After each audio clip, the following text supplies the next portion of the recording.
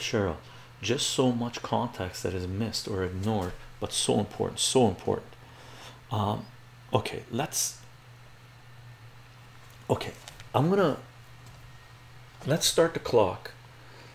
Plutonic Pro says Afghanistan as satellite state of the Soviet Union and as a proxy war for the US, then ruled by Islamists, then ruled by US secured government in Kabul and tribes and Islamists everywhere else after 20 years of Western intervention back at the yeah. So check this out. Okay, let's go to Afghanistan. Okay, to understand Afghanistan, you got to understand Brzezinski, and whoever controls Eurasia controls the world, right? Now, Unocal pipeline, you got major resources here, as much, well, not as much, but major resources. Are a lot of the resources that are available in Africa are also available here. It's just major conflict zones, right?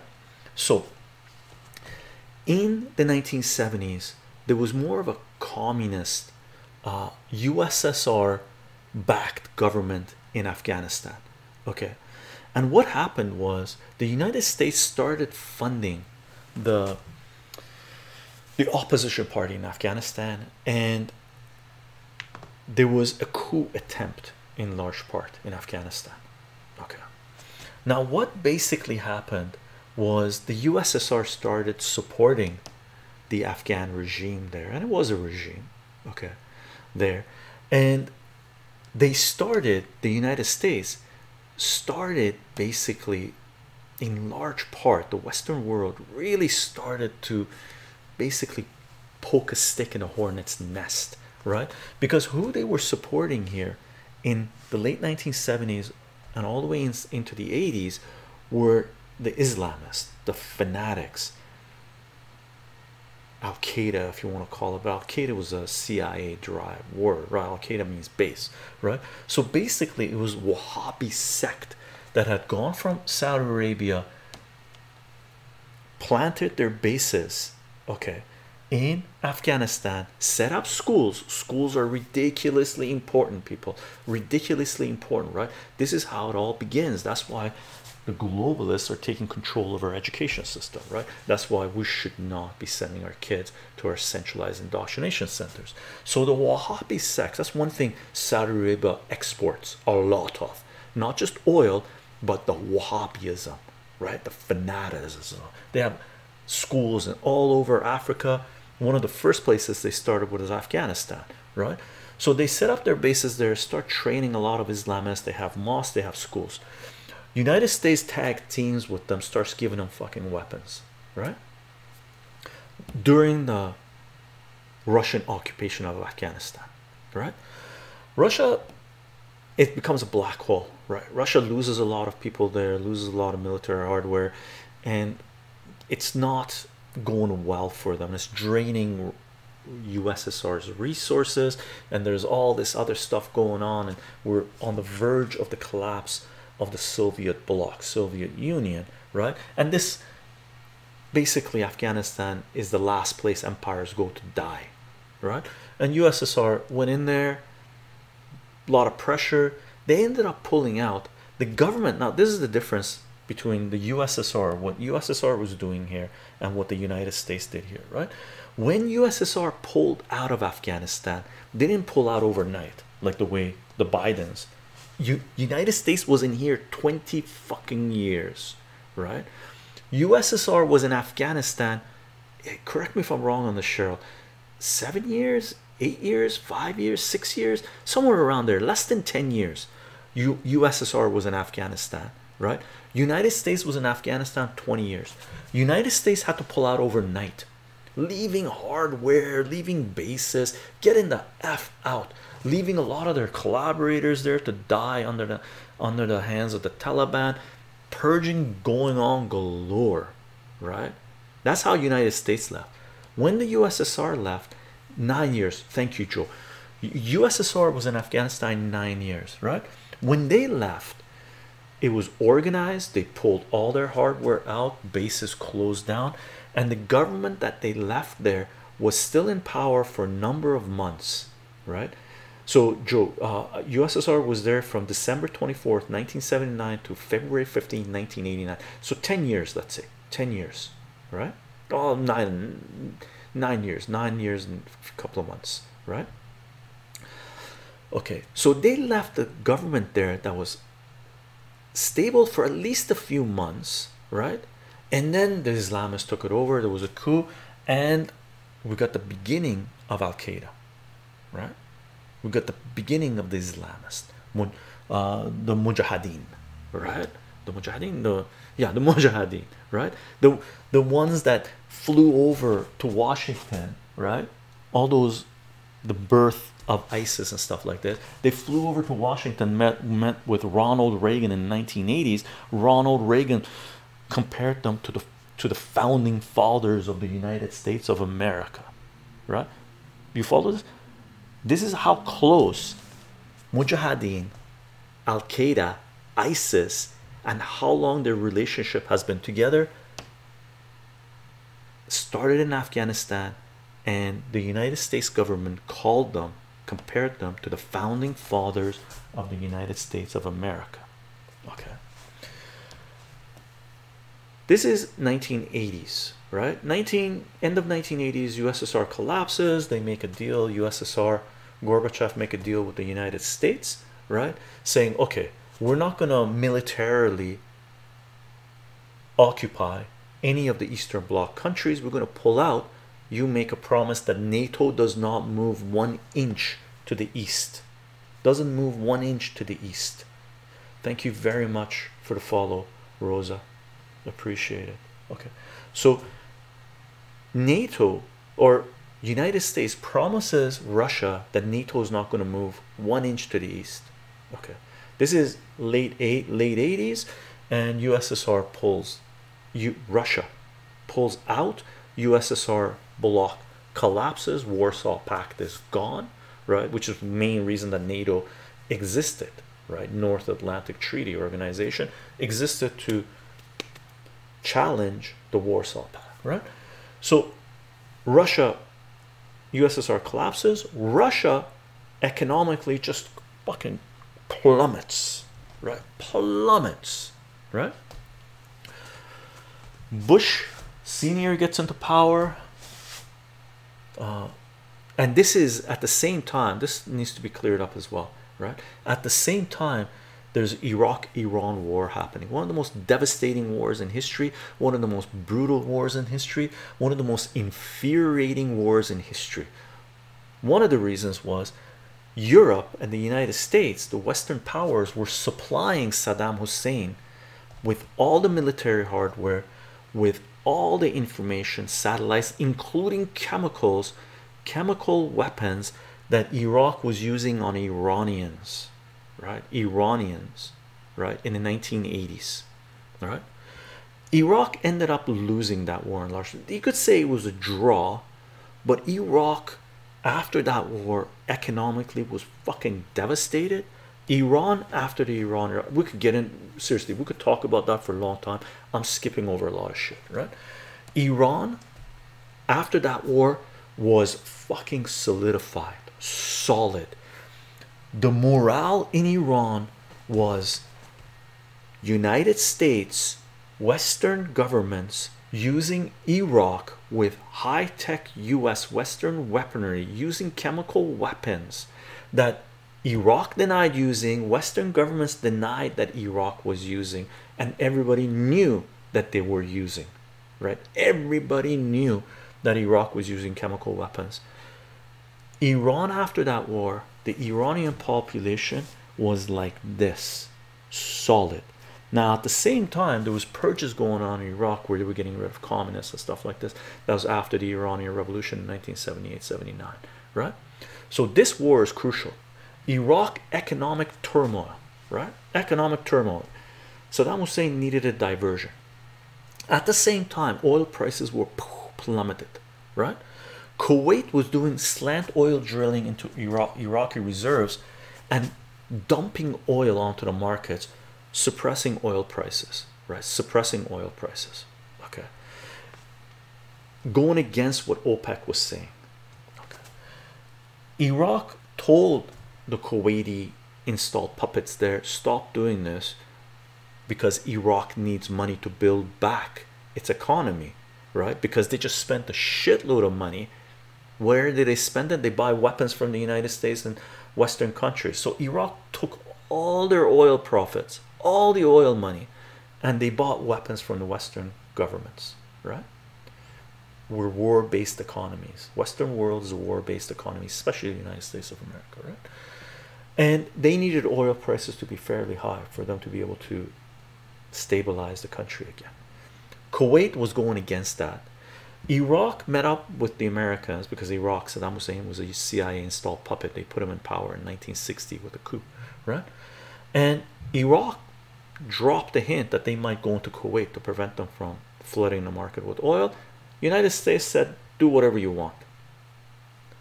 Iraq took that as the green light for them to go into Kuwait. They went into Kuwait, oh, the shit at the fan. United States, Europe, oh, Iraq is invading Kuwait, blah, blah, blah, blah, blah, right? We make a coalition of the willing at the time. No, coalition of the willing they called in the second Gulf War, but basically under George Bush, right? They started the first Iraq war. Absolutely disgusting. Absolutely disgusting. The propaganda in that war was insane, right? Incubator babies. Just look that up and you'll see how ridiculous it was, right? By the way, gang, here in my country, we only heard in the media that Saddam Hussein is an evil dictator who, without any reason, attacked. Yeah, that's what they say, and without any support. He was an evil dictator, Saddam Hussein. Indeed, he was. Whose puppet was he? He was Western puppet.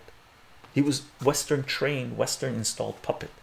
So the puppet was the true evil of what was happening, or the people controlling the strings of the puppet, right? We have to consider that, right? That was by the way, when the first Gulf War happened, okay, the people that felt seriously in the world, the people who felt, aside from Iraqis, the people who felt the most amount of pain for Iraqis were Iranians, because they knew exactly what was going on. I talked with Iranians, even though for 8 years there was an Iraq-Iran war happening, that Iraqis, Saddam Hussein used chemical weapons on Iranians, killed Iranians. This region here, south of Iraq, they have the same religion as Iranians. They're the same people. The people in Iraq that were fighting Iranians during the 1980s, right? They didn't want to fight Iran. They were forced to fight Iran. They had no choice in it. They were cannon fodder, right? Very much the same shit that's happening in Ukraine right now, by the way, okay? With the Ukrainian regime grabbing people off the streets and sending them to the front lines. Cannon fodder, right? So Iranians, I'm talking Iranians in Canada I was talking to, right? We all, because I was born, I was born there. I lived there. I lived very close to the Iraq-Iran border, right, when I was a kid. No one wanted to see that many Iraqis die and that to happen to them. No one, no Iranian. Meanwhile, the Western world was cheering the shit on, right? That's the level of empathy that the difference you see in the world from one part of the world to another part of the world. Okay, unbelievable. So Iraq war happens. What happens? The United States, the coalition of willing, or the Western allies, set up a military base in the holiest site, the holiest country, land, for a certain segment of the Muslim world. The people in Afghanistan freaked the fuck out, the Wahhabi sects, right? Because why the fuck are Western military setting up Western governments setting up a military base in Saudi Arabia to wage war on Muslims, right? So they go in there, they fucking chill. Look at the highway of death. Okay, look at the highway of, if you want to know what the first Gulf War was about, two things you need to look up: incubator babies, and look up the highway of death. Okay, and then compare it to what Russia's doing in Ukraine. Okay. And that should reveal to you, enlighten you as to what really is going on and how much propaganda the Western world is under, right? And how brainwashed most people are in the Western world, right? So United States and the rest of allies go in there and they don't remove Saddam Hussein because they realize they can't occupy the whole country, right? They have hundreds of thousands of troops here, by the way, in Saudi Arabia and shit like this. They go in there, liberate Kuwait. How do they liberate Kuwait? They tell the Kuwaiti royalty that, hell, we'll put you back in power, but most of your wealth is not ours. Kuwaitis, the royalty there, they go, well, fuck, we got nothing right now. Might as well give whatever we got to the Western powers to stay, to get our little piece of chunk of control back, right? And for 10 years, right? So Iraq War #1, 1991, during the Clinton administration, you see Balkanization here, Yugoslavia breaks down, NATO fucking wages war in Europe again with Yugoslavia, destroying Yugoslavia. Fucking the propaganda coming on the war they needed to wage in Serbia was unbelievable. NATO bombs Chinese television stations in Serbia and Yugoslavia because they don't need crazy shit going on. So since the collapse of the USSR in the late 1980s, what basically happened was when Russia collapsed economically, and during that time in the 1990s, Russia like literally economically completely collapsed, annihilated, right? I've mentioned this before. People were selling their underwear in the streets because they needed to buy food. People in the Eastern Bloc countries under the USSR were cutting down telephone poles because they needed wood to heat their homes in the winter, right? They were burning everything and anything to heat themselves in the winter, right? Oh, Plutonic First says, why was Serbia targeted? Yugoslavia was targeted because it was the Balkanization of the region to on their way to wage war on Russia, right? They need to divide everyone, break people up into different ethnic groups, that way they can control them. Same kind of shit they did in Africa, right? So it was basically NATO wanting to move east, even though they promised USSR they wouldn't move east, right? So in the 1990s, Russia had completely collapsed. It was a joke. You had people from United States, from Washington, from New York. I know this because we had a family member that used to travel to Russia a lot, right? And he said one time, I was in Los Angeles at the time, and he told a story where he was at the Moscow airport and a private jet landed in a Moscow airport, and this guy was a merchant, right? This guy was a merchant and he knew his shit. He traveled all around the world, did a lot of dealings and stuff like this. He said he was in the Moscow airport and a private jet landed on the tarmac, and a whole shitload of Anasazi Jews, the ones with the hair like this, got out of the plane, right? And they went into Moscow. He knows this because he had a lot of connections. What they ended up doing was they went to the Moscow Museum. They walked around and they said they want that piece, that piece, that piece, that piece, that piece. So Russia was being looted, like literally looted, just the way any empire goes into any country and loots artifacts from that region. For example, a lot of countries in Africa and the Middle East have disputes with London right now, museums in London wanting their artifacts back, right? So in the 1990s, a lot of people from the Western world were going into Russia and looting the nation, right? So not only just art, like priceless art, they were paying like chump change, like a few $1,000s to buy this priceless piece of painting or any type of art that would be worth millions in the Western world if they could get it out, right? Crazy. They were also doing this to companies like oil companies, mining companies, industrial companies, factories, right? They destroyed the economy. Factories were closing down, bare bones. They were going in there and buying these factories and the rights for regions to extract resources, just the way we talked about Sierra Leone, that the mining company in Canada and UK, that in the last stream that we did, they were getting all these resources for chump change, pennies on the dollar. That gave rise to Russian oligarchs. So Russia in the 1990s turned into a complete oligarchy with the general population impoverished, alcoholism through the roof, drug addiction through the roof. Remember, Afghanistan produces 80-90% of the world's opium. Heroin flooding into Russia,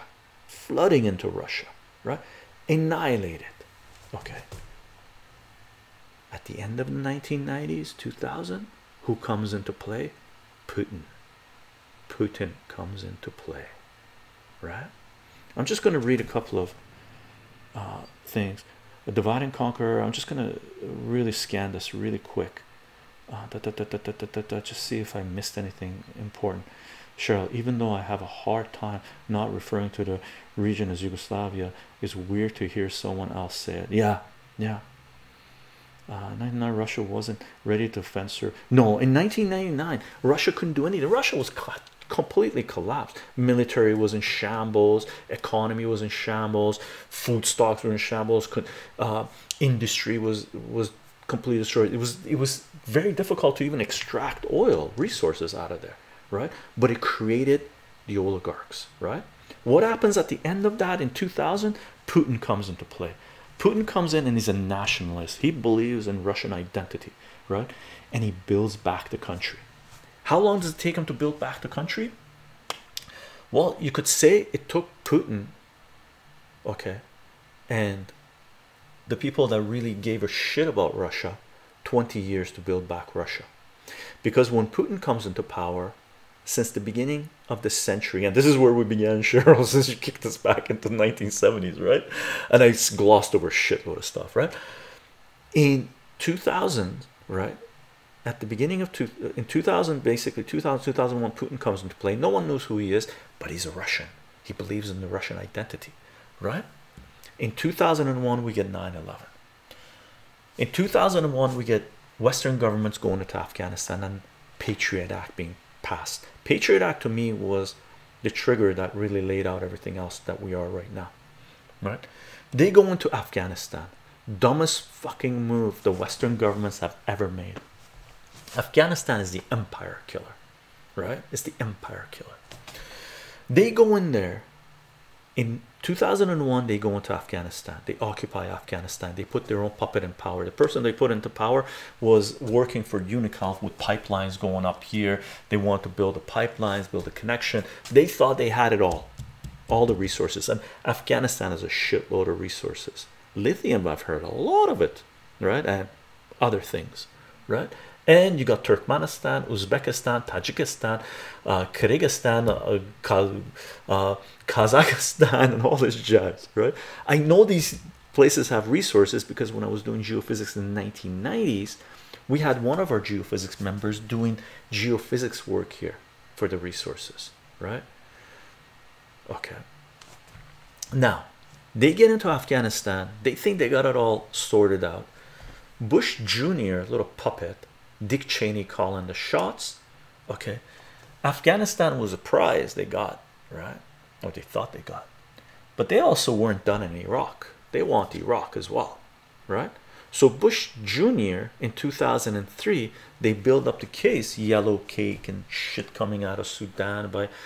They put Colin Powell, the UN, flipping his, said anybody that knew anything knew that Iraq was not building weapons of mass destruction. One of the reasons you knew this, because if you were following Scott Ritter was a weapons inspector, because in the 1990s, I glossed over this, in the 1990s, 10 years of sanctions, 12 years of sanctions on Iraq devastated Iraq. They couldn't even get pencils into the country because under the umbrella of sanctions, we can't give Iraq anything that they can't build. They can't build any weapons of mass destruction. The lead inside pencils was sanction, so they couldn't even get pencils into Iraq, right? Medicine into Iraq. Okay, you had Madeleine Albright being asked, right? If Madeleine Albright, United States, being asked that if she thought, thank you very much for the follow, Biggie, if she thought, because during those times the sanctions in 1990s 500,000 Iraqi children died because they couldn't get medical attention. And they asked Madeleine Albright on 60 Minutes of all places if she thought the price was worth it, and she said, yeah, we think the price is worth it, that 500,000 children in Iraq should die because they can't get any medicine because of the sanctions and the constant bombings. Got it? Compare that to what's going on in Ukraine, right? Just keep that in mind. Now, Bush Jr., Cheney regime, they decide to go into Iraq, build another coalition of the, oh, the coalition of the willing is in Iraq War II, right? Put the military base in Saudi Arabia, again coming in there, going into Iraq hardcore, occupy Iraq, put their whatever puppets in power, dismantle the military. Some of the worst. Wolfowitz was one of the people that did this too. One of the worst decisions, military operations in human history, the way it was conducted in Iraq. Basically, it gave all of southern Iraq to Iran, because Iran has really influence in Iraq. So what the United States did there made Iran even that much more powerful, right?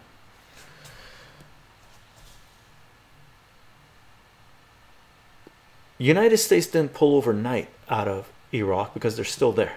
So United States is still there. War waging under Bush Cheney regime for the early to mid to late 2000s, right? And then Obama comes into play, right? So this is what we got so far. 2001 Afghanistan, 2003 Iraq, right? You have pressure being put on Syria now. Lebanon is being pressured, right? And then you have so-called the peace presidents coming in. Peace president coming in, Obama. You got a peace Pulitzer Prize, whatever the hell it's called, right? The clown show, they clown piece of paper they hand these people. Obama comes into power. People think the anti-war movement goes away, right? In Canada, the United States, they go away. Why did they go away? I think because a lot of the anti-war movement were racist, because they thought a black person coming into power in the United States was gonna be peaceful, right? Obama comes in, wages war on Syria. Watch this. Escalates in Afghanistan. Escalation. Boom. More military, more hardware, more soldiers in Afghanistan. Escalates in Iraq, starts a war in Syria, starts a war in Yemen, bombs the living daylights out of Syria, and continues military operations in Somalia, supports the coup in Ukraine. This is Obama. People think Bush and Cheney were bad. Obama was 10 times worse. Bush and Cheney, Afghanistan and Iraq. Obama, Afghanistan, Iraq, Yemen, Somalia, Libya, Ukraine. Got it? Got it? Okay. Throughout all this time, NATO was moving east. Throughout all this time, Putin is in power. Okay. One of the main catalysts that made Russia realize what was going on is what happened in Libya. In the UN, the Western countries wanted to put a no-fly zone over Libya, and USSR was resisting as best as they could, but they couldn't resist any more than that. And then the Russian representative of the UN, I believe, walked out of the UN meeting. The Western world put no-fly zone over Libya, and they took that, right, no-fly zone over Libya, because protecting people from innocent civilians from taking Viagra. Look into that shit. It'll make you vomit, the propaganda. It's unbelievable, right? And they took that as no-fly zone, as a green lit to annihilate Libya, and they annihilated Libya. Now look into Libya, history of Libya, how much it had before the annihilation of Libya, Obama, and what it has now. It'll make you want to vomit. Okay. NATO continues to move east. Russia under Putin is waging war on the oligarchs oligarchs start leaving. He arrests some of them, seizes their assets. Oligarchs, the people who made their money from selling Russia's history, Russia's resources, Russia's people to the Western world. That's how a lot of these oligarchs made their money in the 1990s. Russia eliminates the oligarchs that made their wealth, billions, on the backs of the Russian people, right?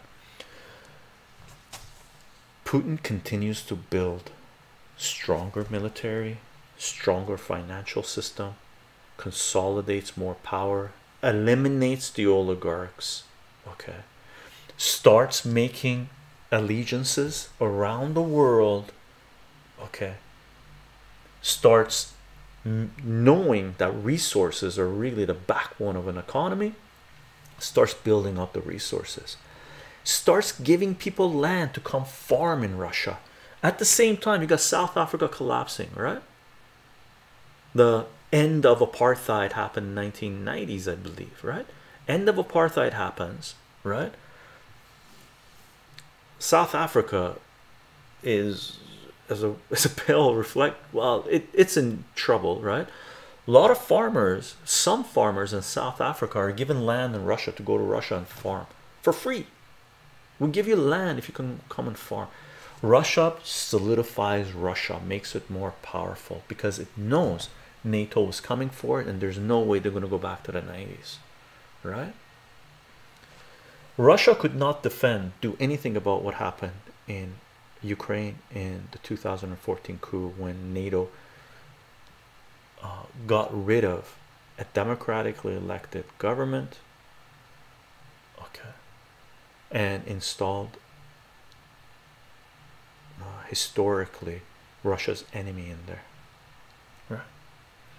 And we talked about what took place there, where they said they tried to commit genocide in Russian-speaking Ukrainians. It was a civil war that turned into a hot war.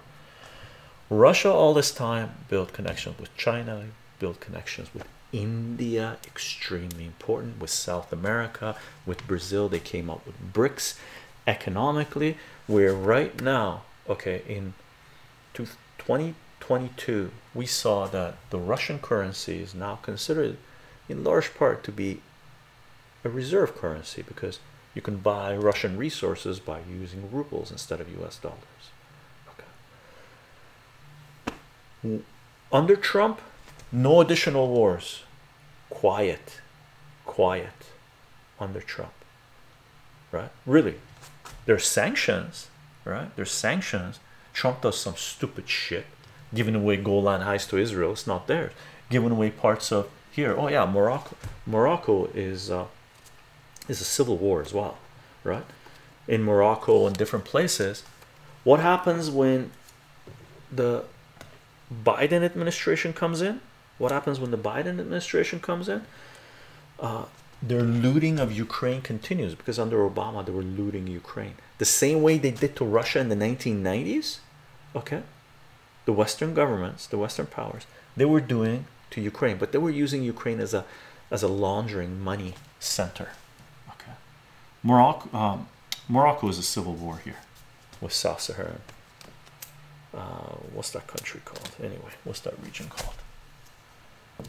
Okay, and where we are right now is this, if we're lucky, will remain this and will not expand, but I think it's going to expand. Okay, that's the quick history, Speedy Gonzalez style, without having to look things up and look up everything I said. I might have my dates a little bit wrong. I might have different coalitions wrong. Coalition of the Willing was Iraq War II, I believe, not Iraq War One. But anyway, it is what it is. Okay, aside from that, what else should we add on this map? I haven't caught up with the chat. What's up? Do you have some good remedies that help with? Okay.